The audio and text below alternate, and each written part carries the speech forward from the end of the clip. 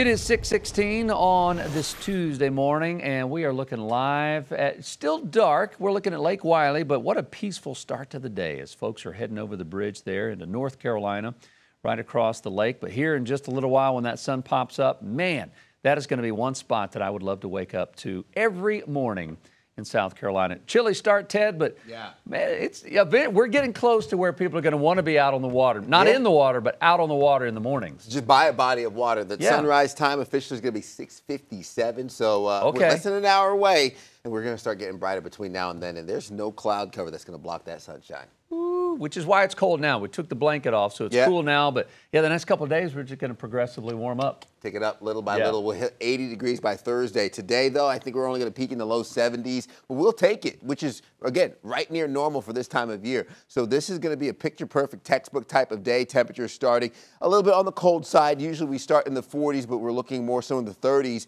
with the high pressure in control across the eastern United States. So not seeing too much in the way of any rain or storms, and that's some good news because we've had a number of weeks where we've had the impacts for travel and also for some safety across parts of the country. But I'm not expecting any major delays for airports here. Heading into the next few days, maybe coming out of the Midwest, a little bit of a delay from weather in terms of rain for parts of Omaha and a little bit of those storms from Miami into New Orleans. But otherwise, we're going to be clear across the eastern United States, so not seeing any major impacts when it comes to weather that will stop you from enjoying your spring break. Taking a look at those temperatures, it's a little bit on the warm side and mild across our Gulf states. Still on the chilly and cold side across the mid-Atlantic up through Northeast, but we are going to be warming up with lots of sunshine, getting into the low 70s for the peak heating hours of the day. And notice how quiet we are, stretching from the Great Plains to the Midwest and into the Northeast, mid-Atlantic, hosting that sunshine through your Tuesday into Wednesday, where we're going to be seeing the cloud cover start to build.